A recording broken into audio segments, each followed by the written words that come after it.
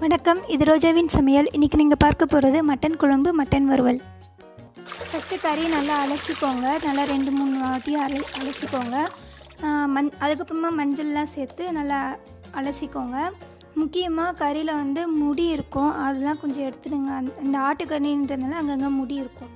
குழம்பு செய்கிறதுக்கு முன்னாடியே இந்த மாதிரி க்ளீன் பண்ணி வச்சுடுங்க. ஒரு 3 வாட்டி அலசிட்டு அதுக்கப்புறமா முடியெலாம் இருக்கிறதெல்லாம் ஒன்று ஒன்றா பார்த்து எடுத்துகிட்டு திரும்பி ஒரு வாட்டி அலசி எடுத்து ரெடி பண்ணி வச்சுக்கோங்க. குழம்பு செய்கிறதுக்கு ஆரம்பிச்சிடலாம். இப்போ வந்து ஃபஸ்ட்டு குக்கர் வச்சுக்கோங்க. ஸ்டவ் ஆன் பண்ணிக்கோங்க. ஒரு 2 கிலோ கறி எடுத்துருக்கிறதுனால 4 கரண்டி எண்ணெய் ஊற்றிக்கோங்க. கரெக்டாக இருக்கும். குழம்பு செய்கிறதுனால கொஞ்சம் எண்ணெய் அதிகமாக இருந்தால் தான் கொஞ்சம் கரெக்டாக இருக்கும். எண்ணெய் காஞ்ச பிறகு பட்டை, லவங்கம் அதை மட்டும் கொஞ்சம் போட்டுக்கோங்க. ஒரு பட்டை, ஒரு 3 லவங்கம் அந்த மாதிரி போட்டுக்கோங்க. போட்டுட்டு சின்ன வெங்காயம்லாம் வந்து நல்லா பொடியாக கட் பண்ணி வச்சுக்கோங்க. இப்போ 2 கிலோ கறிக்கு 20 சின்ன வெங்காயம் கட் பண்ணி வச்சுக்கோங்க. வெங்காயம் வந்து கம்மியாக சேர்த்தா தான் குழம்பு கொஞ்சம் நல்லாயிருக்கும். இப்போ நறுக்கி வச்ச வெங்காயம் சேர்த்துக்கலாங்க.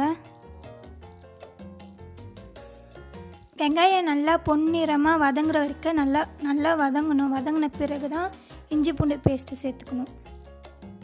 வெங்காயம் வதங்கிடுச்சு. இப்போ இஞ்சி பூண்டு விழுது சேர்த்துக்கோங்க. இஞ்சி பூண்டு விழுது அரைக்கும்போது பூண்டு அளவை விட இஞ்சி அளவு பாதி தான் இருக்கணும், பூண்டு தான் அதிகமாக இருக்கணும். இந்த மாதிரி ஒரு அளவில் ஒரு கப்புக்கு அரைச்சிக்கோங்க. அரைச்சிட்டு ஒரு 6 கரண்டி இருக்கிற மாதிரி அரைச்சிங்கன்னா அதில் 4 கரண்டி சேர்த்துக்கோங்க. 2 கரண்டி மட்டும் எடுத்து வச்சுடுங்க மட்டன் வறுவலுக்கு. கட் பண்ணிக்கோங்க. சின்ன தக்காளியாக இருந்தால் 4 கட் பண்ணிக்கோங்க. பெரிய தக்காளியாக இருந்தால் 3 போதும். வெங்காயம், இஞ்சி பூண்டு பேஸ்ட்டு இது ரெண்டும் நல்லா பொன்னிறமாக ஆன பிறகு தக்காளி சேர்த்துக்கோங்க. தக்காளி சேர்த்த பிறகு வந்து உப்பு வந்து கல் உப்பு சேர்த்துக்கோங்க. உங்களுக்கு தேவையான அளவு சேர்த்துக்கோங்க. டேஸ்ட்டை பார்த்துட்டு அதுக்கப்புறமா கம்மியாக இருந்தால் சேர்த்துக்கோங்க. கறி போட்ட உடனேயே நீங்கள் குக்கர் போட்டு மூடிடாதீங்க, விசில் வச்சிடாதீங்க. அது கொஞ்சம் நேரம் அப்படியே கலந்து விடுங்க. தண்ணி ஊறுறது நீங்கள் பார்த்த உடனே அப்புறமா விசில் வைங்க, இல்லைன்னா அடியும் பிடிச்சிடும். தக்காளி நல்லா வதங்கின பிறகு மிளகுத்தூள் 1 ஸ்பூன் சேர்த்துக்கோங்க.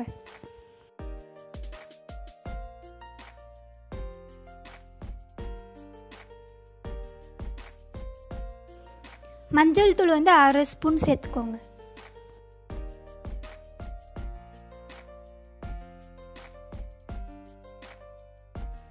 இப்போ கறி சேர்த்து நல்லா கலந்து விடுங்க. கறி நீங்கள் போடும்போது தண்ணிலாம் வடிச்சிட்டே போடுங்க. நம்ம தண்ணி ஊற்றாமையே அதுலேருந்தே கறியிலேருந்தே தண்ணி ஊறும். அதனால் தண்ணி அதுலேருந்தே கறியிலேருந்தே வர்றதுனால நீங்கள் தண்ணி ஊற்ற வேண்டாம். குக்கர் விசில் போடும்போது விசில் வரும்போது என்னென்னா வெளியெல்லாம் தண்ணி வரும். அது தண்ணி அதிகமானதுனால இதுலேயே தண்ணி வர்றதுனால நீங்கள் தண்ணி ஊற்ற வேணாம்.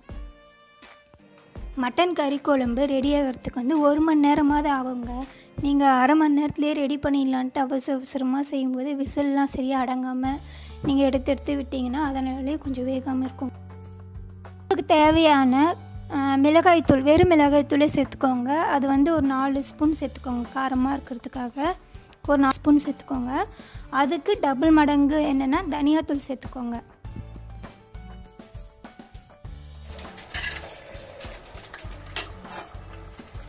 நாலு ஸ்பூன் மிளகாய்த்தூள், 8 ஸ்பூன் தனியாத்தூள்.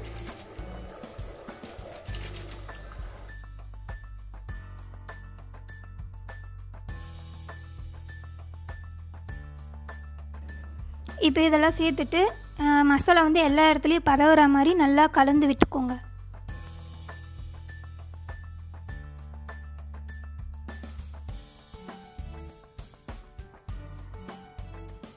இப்போ இந்த மாதிரி தண்ணி வந்த பிறகு தான் நீங்கள் விசில் போடணும். இப்போ வந்து விசில் போட்டு மூடிடலாம். இது வந்து 4 விசில் வரணும். 4 விசில் வந்த உடனே பாருங்கள், கறி அப்படி வேகலை அப்படின்னீங்கன்னா திரும்பவும் ஒரு விசில் போடுங்க. விசில் போட்டுட்டு நடுநடுவில் எடுத்து பார்க்காதீங்க. அப்படியே விசில் ஃபுல்லாக அடங்கினோன்னு எடுங்க. அடங்கிறதுக்குள்ளே தேங்காய் விழுதை அரைச்சி வச்சுக்கோங்க. அதுக்கு தேவையானது வந்து இந்த பட்டை, லவங்கம் 3, கொஞ்சம் கசகசா கவுச்சிக்கு சேர்க்குறோம். தேங்காய் சேர்த்து நல்லா அரைச்சிக்கோங்க. நல்லா மெய்யாக அரைக்கணும். குழம்புல இந்த தேங்காய் விழுது சேர்க்கறதுக்கு முன்னாடி எலும்பு இல்லாத கறிலாம் எடுத்துக்கோங்க மட்டன் வறுவலுக்காக. எலும்பு கறி வந்து குழம்புக்கு நல்லாயிருக்கும், அதனால் அது குழம்புலேயே இருக்கட்டும். மட்டன் வறுவலுக்கு கறி இப்போ தனியாக பிரித்து வச்சாச்சு. இப்போ வந்து குழம்பு செய்ய ஆரம்பிச்சிடலாம். தேங்காய் விழுது வந்து சேர்த்துக்கோங்க. சேர்த்துட்டு நல்லா கொதிக்க வைங்க. எக்ஸ்ட்ரா 2 கிளாஸ் தண்ணி கூட ஊற்றிட்டு நல்லா கொதிக்க வைங்க.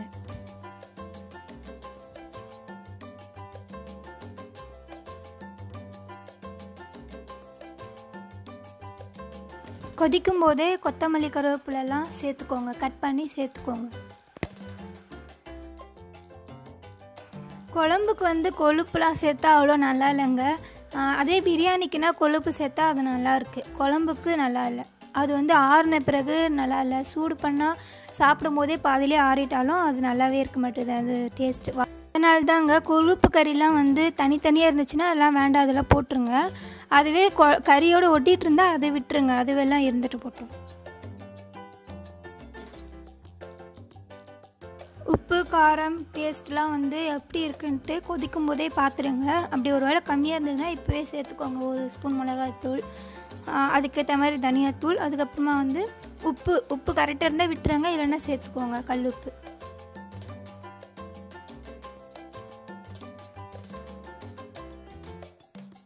இந்த மாதிரி கொதிச்சாதான் குழம்பு வந்து ரெடி ஆயிடுச்சுன்னு அர்த்தம். நல்லா பாருங்கள், இந்த மாதிரி பபிள்ஸ் மாதிரி கொதிக்கணும் நல்லா. அப்போ தான் குழம்பு ரெடி. இப்போ குழம்பு வந்து ரெடி ஆயிடுச்சு. இவ்வளோதான் குழம்பு. இது வந்து காலையில் இட்லி, தோசை, அப்புறம் மதிய சாப்பாட்டுக்கு, சப்பாத்திக்கு, இது எல்லாத்துக்குமே நல்லாயிருக்கும். இப்போ மட்டன் வறுவல் எப்படி செய்யலான்னு பார்க்கலாம். மட்டன் வறுவலுக்கு 1 கரண்டி எண்ணெய் ஊற்றிக்கோங்க போதும். ஒரு பட்டை 2 லவங்கம் அது போட்டுக்கோங்க. போட்டுட்டு அது கொஞ்சம் ஃப்ரை ஆனோடனே வெங்காயம் சேர்த்துக்கோங்க.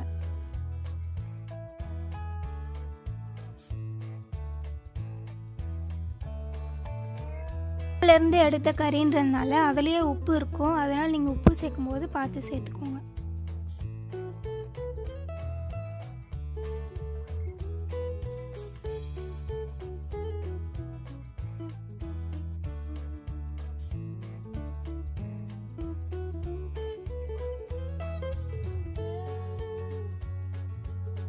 வெங்காயம் நல்லா வதங்கிடுச்சு. இப்போ வந்து இஞ்சி பூண்டு பேஸ்ட் வந்து நம்ம எடுத்து வச்சுருக்கோம்ல, அது சேர்த்துக்கோங்க.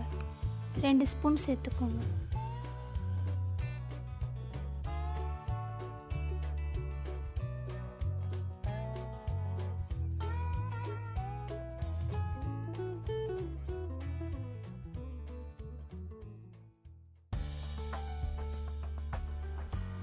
இப்போ இஞ்சி பூண்டு பேஸ்ட்டு கூட வெங்காயம் சேர்ந்து எல்லாம் நல்லா வதங்கின பிறகு உப்பு சேர்த்துக்கோங்க.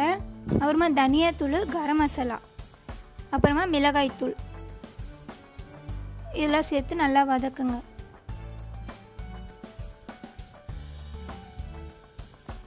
இப்போது கறி வந்து சேர்த்துக்கோங்க. வறுவலுக்கு எடுத்து வச்ச கறி வந்து சேர்த்துக்கோங்க.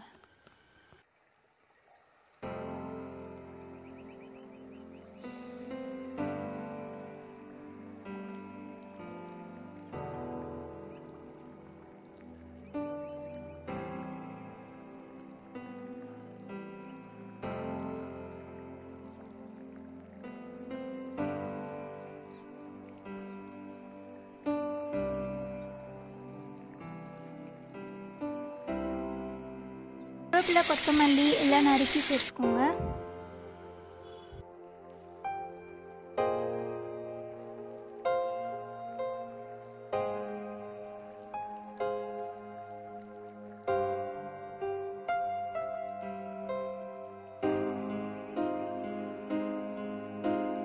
இப்போ கடைசியாக இறக்கும் போது மிளகுத்தூள் சேர்த்துக்கோங்க. கடைசியாக அவ்வளோதாங்க. மட்டன் வறுவல் ரெடி ஆயிடுச்சு. மட்டன் குழம்புலேருந்து மட்டன் வறுவல் எடுத்து அதுவும் ரெடி பண்ணியாச்சு. இந்த வீடியோ உங்களுக்கு பிடிச்சிருந்தா சப்ஸ்கிரைப் பண்ணுங்கள், லைக் பண்ணுங்கள், ஷேர் பண்ணுங்கள். வீட்டில் கண்டிப்பாக சமைச்சு பார்த்துட்டு எப்படி இருந்ததுன்னு சொல்லுங்கள்.